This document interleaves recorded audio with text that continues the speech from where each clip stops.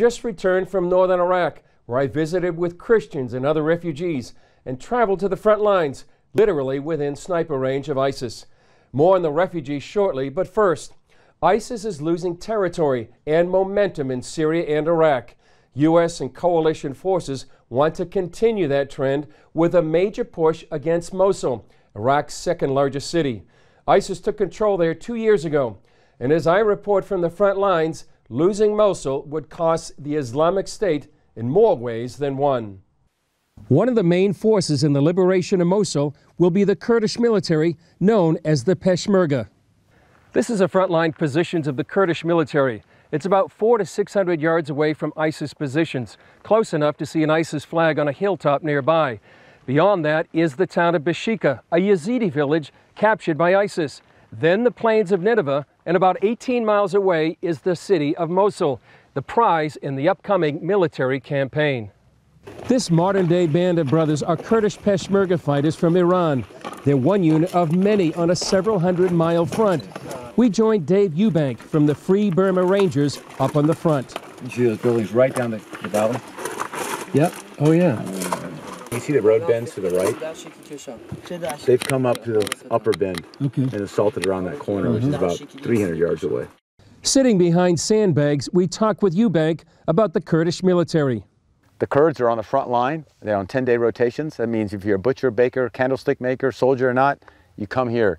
Because if you don't, ISIS is going to be in your house. These front lines are lands written about in the Bible. In this particular spot, we're looking at Nineveh, Bashika, then Nineveh, where Jonah was. And people don't change that much throughout history. We all need God. And in Jonah's time, the Ninevites were doing their own terrible things, but they repented. So that's my prayer for ISIS, for myself, and for ISIS to repent and follow God's way. Just a short drive away, Commanding Officer General Bahram told us what lies ahead for his troops. Our situation is very good because the Peshmerga are in a good position, and also the Kurdish people are helping us a lot, and the coalition forces are standing with us. He won't be alone. Military leaders from several European nations met with the general. This German commander told us how the Europeans established a center to train the Kurdish Peshmerga and prepare for the Mosul offensive. They'd need not only training, but a morale boost. Helping with that need is Sister Peshmerga, who comes to the front lines to encourage the troops. She also delivered a message to the world. I want to say, please, we need help. Bring the gun. We need the help. Bring the good things for the Peshmerga, because we fighting, Peshmerga fighting to all the world. Eubank says the battle is between freedom and tyranny. Down there is oppression, darkness, and death. Here is light, freedom, and movement. We all just came here. Nobody stopped us. We came all the way here. We can go back. You can do whatever you want tonight. You can leave the country if you want. You can stay. You can't do that there. You will dress this way. You will talk this way. You will pray this way. And you will stay until we tell you.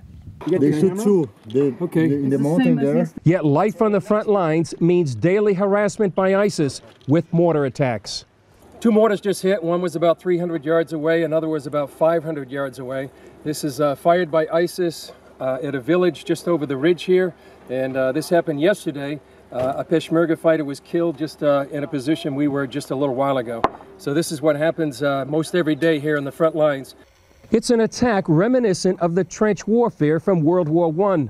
This Kurdish commander showed us the number of mortars shot at his position.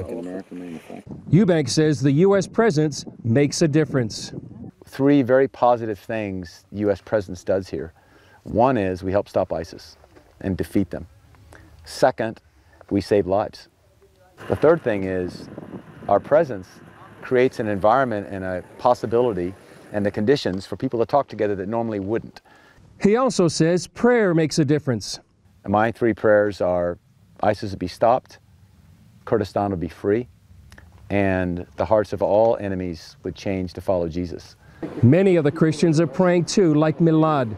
He fled his home 2 years ago when ISIS captured his village, just a few hundred yards away from the Kurdish front lines. Pray for us and ask Jesus to help us to go back and pray in our chairs. His prayer could be answered with the success of this key military campaign. We'll have more stories from our trip to Kurdistan in future shows.